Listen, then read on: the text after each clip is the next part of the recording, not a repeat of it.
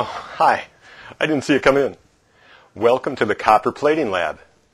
In this lab, you're going to build on the knowledge that you learned from the chemical reaction lab.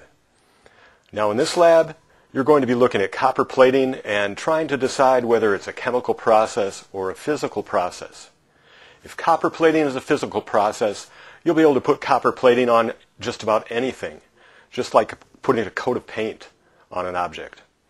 But if it's a chemical process, it's only going to work on certain substances.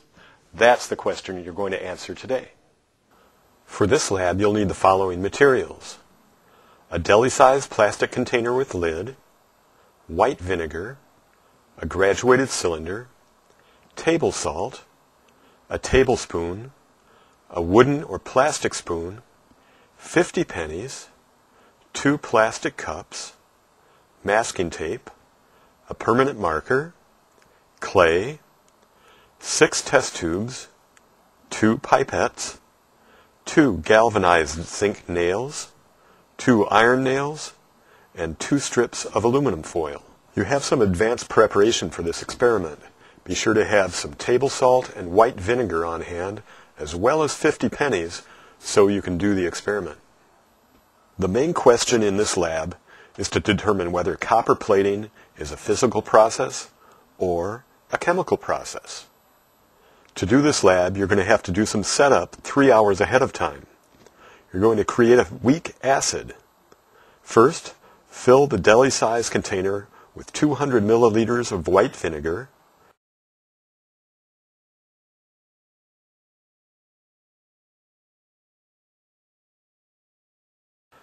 then add 2 tablespoons of table salt.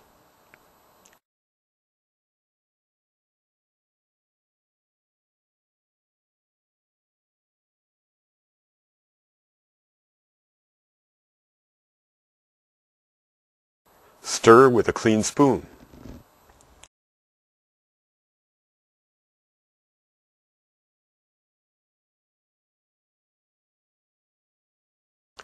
Now put in 50 pennies.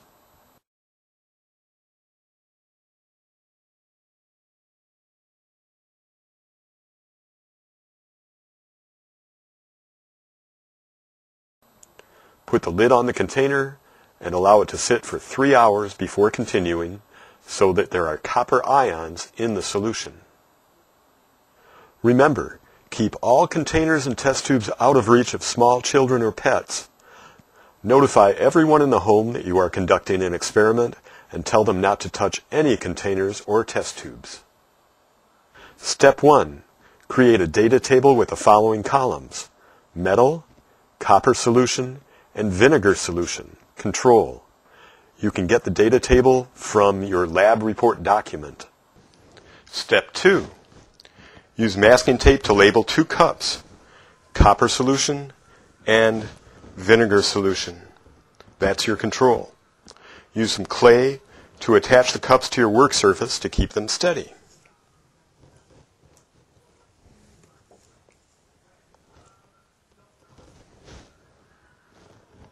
Then place 3 test tubes in each cup.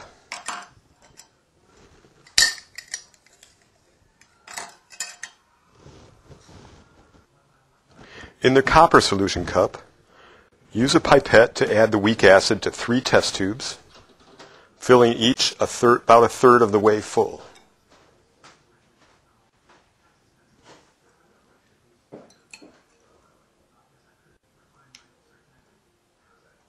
There's 1. Place the galvanized zinc nail in the first tube, an iron nail in the second tube, and a narrow strip of aluminum foil in the third tube.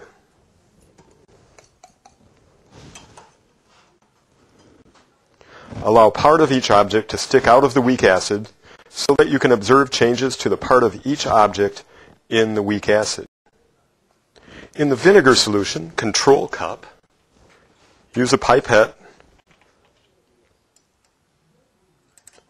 to fill each of the 3 test tubes about 1/3 of the way up with your vinegar or control solution.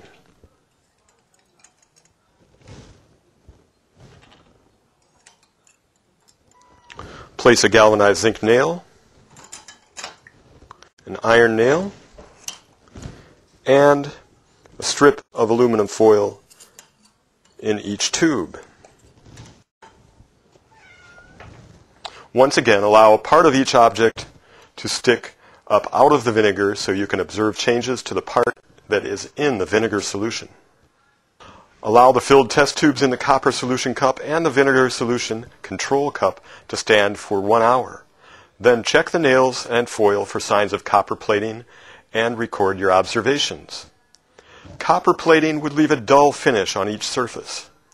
If you do not see any changes in 1 hour, allow the filled test tubes to stand overnight.